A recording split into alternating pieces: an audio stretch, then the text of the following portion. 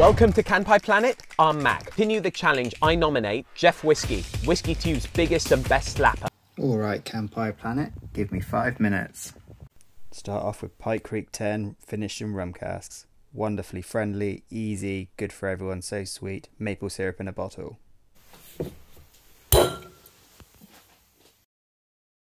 Next, Ledaig Rioja cask.